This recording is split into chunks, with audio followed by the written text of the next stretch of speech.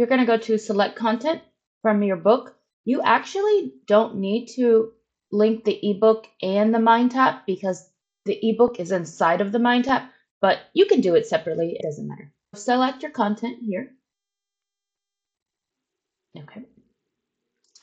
And we want to make sure the things appear in our gradebook. So if you want to open these up, notice that this will bring your quiz in. So chapter 1 quiz comes in that way.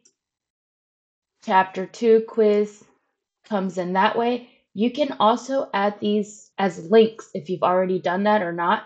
Only when there's a checkbox here will there be a gradebook item. If there is no checkbox, then this will be a link.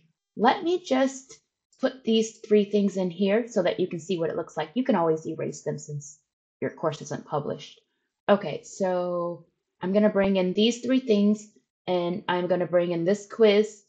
I am going to go to my modules page, and I will notice now for chapter 1. So let's see. Let's say that I had a module, chapter 1,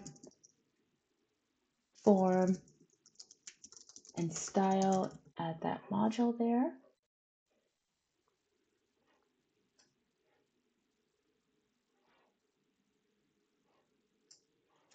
And then I can just bring that information. So that was the reading. And I'm going to bring this chapter 1 quiz down. So now I have this module on form and style in film.